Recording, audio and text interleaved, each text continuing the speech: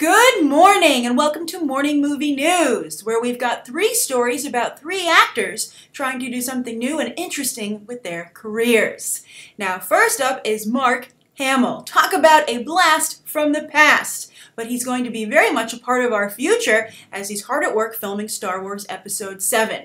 And there's been a lot of speculation about how big the roles will be for our original cast members. Of course, Mark Hamill, Carrie Fisher, and Harrison Ford. Will they just come in and wave and say, "We bless this movie"? Or will they actually be part of the story? Now, according to a new rumor, Mark Hamill will very much be a part of the story, as this rumor says he's going to be the villain of the film, and perhaps even of the new trilogy.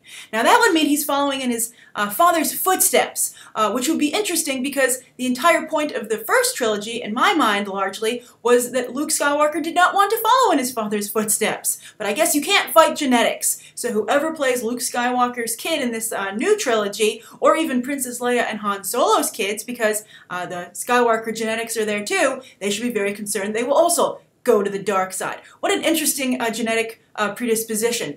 You're more likely to go to the dark side. Do you have dark side in your family? If you're a Skywalker, you do. But I think that this might this decision to make Luke Skywalker the villain, besides, I guess, them being like, "You didn't see that coming, did you?" Ah, damn rumors. But the other thing might be to capitalize on Mark Hamill's reputation as the Joker. Because let's face it, with the target demographic that Hollywood usually goes after, which tends to be on the younger side, they're going to know Mark Hamill primarily in that capacity as the voice of the Joker. Now, of course, Troy Baker has kind of taken that role over quite well, very impressively, but still, at the end of the day, Mark Hamill's the one who created this voice that Troy Baker very much models his own performance off of. So Mark Hamill really is the creator of this new Joker that's become so iconic and really most people's version of the Joker, much like Kevin Conroy, although too bad Kevin Conroy didn't come out of any Star Wars franchises. So I think that might be why Disney and J.J. Abrams might have decided to do this, and also give Mark Hamill a chance to do a live-action villain, since he was just so impressive and iconic as an animated one. Now, I also wonder how people are going to feel, though, about having another Skywalker be the villain. Is it too repetitive of Darth Vader? Would it be interesting to see maybe something else happen, an entirely new villain emerge? I think people are hoping for more of a fresh start here. I think because the prequels, as all prequels are, they're so woven into the films that already exist because they have to be, because you know how things are largely going to end, because you know what happens next. You've seen those movies. But with sequels, everything is a possibility. And so I think we're all kind of hoping to see the Star Wars mythology tread new ground. And I'm just curious if you think another Skywalker, the son of Darth Vader, kind of taking over as the new Darth Vader, is that new ground. But it's an interesting scenario. I'm very curious to see how Mark Hamill does with this. He's a very good actor, and he never really had a chance to show that off. Even in the first trilogy, the character just never really was that interesting. I'm sure there are some Luke Skywalker fans out there, but with the general public, it became very much the Han Solo Princess Leia show, the Obi-Wan show, the Darth Vader show, C-3PO and R2-D2. All of those characters, I think, are much more iconic and much more beloved than Luke Skywalker. So that might be another reason. They might be like, you know what? What are we going to do with Luke Skywalker? I know! Make him a villain. It worked for Cyclops. He's much cooler now. All right, so that's the first story of the day. Now, the second actor trying to do something different with his career is, once again, Dwayne Johnson. He has so many lives in Hollywood, it's amazing. He started out kind of doing The Scorpion King. That was his first film, so trying to do those kind of like Roman Sandal B pictures. Then he moved into family comedies with The Game Plan, Journey to the Center of the Earth 2. Very successful in that second one. Then he also became a big action star, kind of, as I've said before, being steroids for big action franchises like Fast and Furious, G.I. Joe. He came in there and pumped them up. But so far, he's had a little trouble carrying a movie on his own. Hercules didn't do very well. Then, of course, Snitch, not very well before that. But it doesn't apparently stop Hollywood from continuing to hire him to lead up films, to head up films and play the lead role. He, of course, has San Andreas coming up. We'll see how he does there. Of course, it's a big disaster picture. That might help because the disaster is also a star of the film besides Dwayne Johnson. But he signed a very interesting deal just the other day, or is in talks for it, and that's to make a Baywatch movie. I think that is hilarious, and Dwayne Johnson could be a very good choice for that. As people are saying, he certainly has the abs for it. But what would a Baywatch movie be like? It couldn't possibly be serious, could it? And I think the answer obviously is no, because they've hired the screenwriters from We're the Millers to pen this. So to me, this screams 22 Jump Street. That they're trying very hard to create another tongue-in-cheek, let's laugh at ourselves version of a once popular but now somewhat still laughed at television show. Just like 21 Jump Street became a comedy in the hands of Jonah Hill and Channing Tatum, it was very much a serious show when Johnny Depp was the star of it back, I believe in the 80s. So I think this 80s or I'm not sure, 80s, 90s, but still, quite some time ago. And Baywatch, of course, is iconic. Everybody can recognize the Baywatch red swimsuit or trunks. And the Baywatch stars, of course, are very well known even today, largely David Hasselhoff and Pamela Anderson. Although, did you know Jason Momoa got his start on Baywatch, I believe? I was doing some research for him for his upcoming role in the DC Cinematic Universe, and I was surprised to see that little bit of information. Whenever you have these long-running big shows, there's always a number of actors who get their start on them because they have such they need so many cast members to fill in all these episodes and guest spots. But I think that Dwayne Johnson, interesting choice. He's certainly very good at comedy, if you've ever seen him on Saturday Night Live. And so I think he's a good choice, but I don't think he's as strong a choice as Jonah Hill and Channing Tatum. They would need a Jonah Hill type character, I guess, to balance out the Channing Tatum character that Dwayne Johnson would be playing. I don't think he can do it on his own. And of course, Baywatch is always a team movie, though, so they're going to have to fill that out. And I wonder what female comedians they would bring on, because, you can go, it's hard. I think that, maybe Aubrey Plaza, she was very good playing a lifeguard in the To-Do List, but, I think that you want to get women who can be as funny as everybody else, but obviously they have to fit the Baywatch image to some degree, or at least one or two of them do. You could have a couple of female characters and play with that. But I think this sounds promising. When you think of it in the vein of 21 Jump Street, I think that this could work.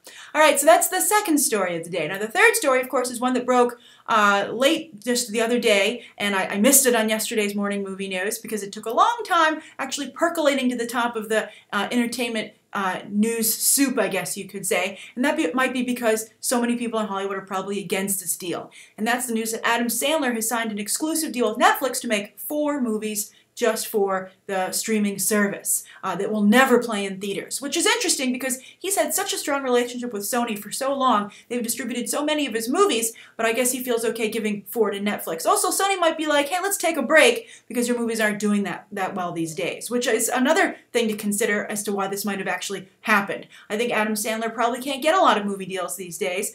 He said Blended, not a big performer. He has yet to have a really big hit. Grown Ups, he made Grown Ups 2. Solid, but not as big as the first Grown Ups. And I think he's looking for a new phase in his career, and this is a great one.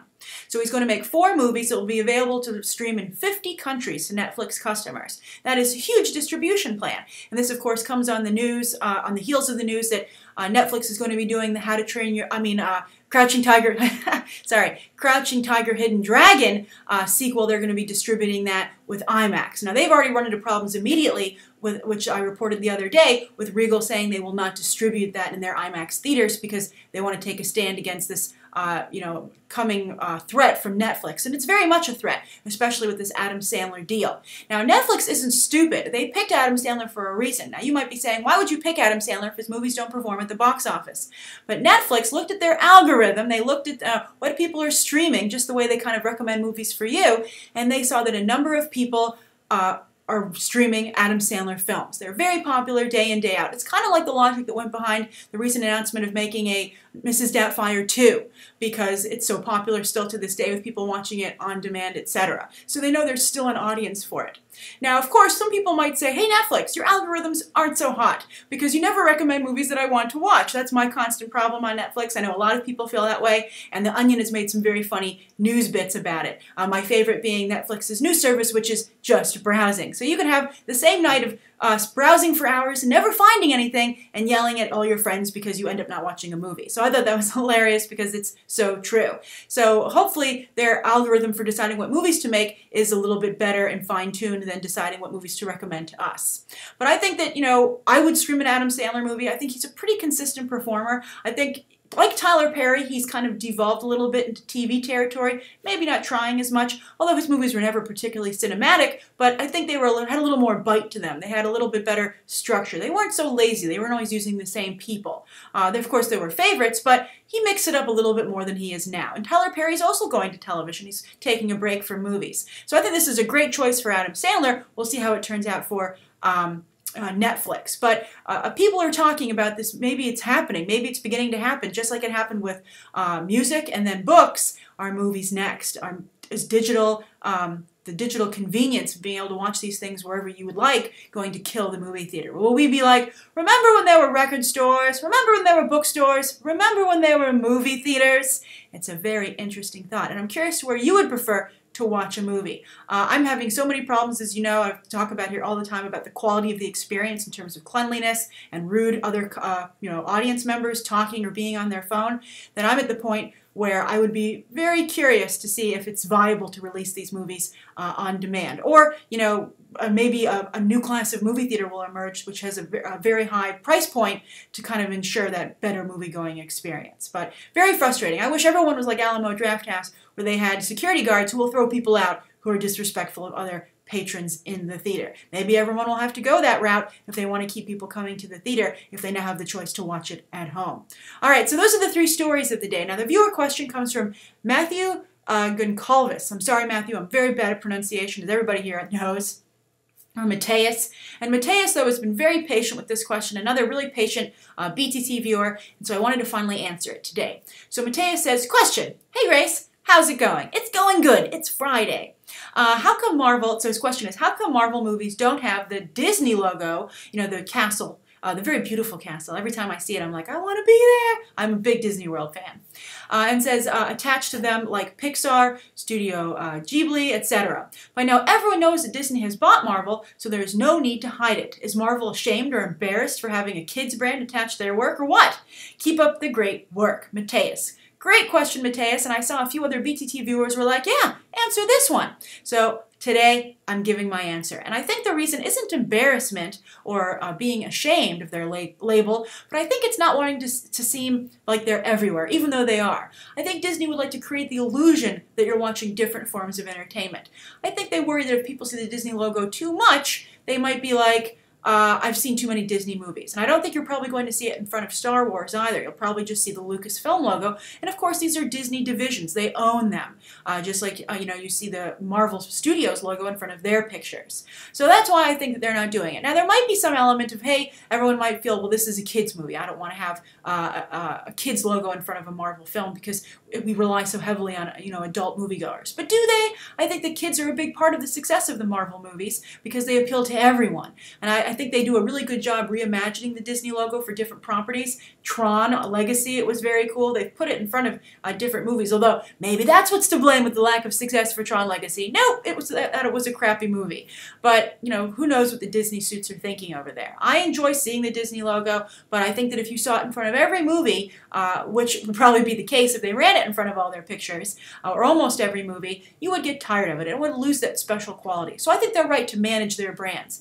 And I would even say that maybe with Pixar, they don't need to put the Disney logo on that either. I think the Disney logo should appear on Disney Pictures, and everywhere else they should try and do a good job of building up the brands that they've purchased. Marvel, Lucasfilm, and of course Pixar. So that's my answer to your question. I hope it was helpful. Thank you so much, Mateus, for asking and for your patience. Thank you everybody for tuning in today. Please write down below what you think of today's top 3 stories, the viewer question, anything you'd like to see covered tomorrow, any questions that you might have. Thanks for watching.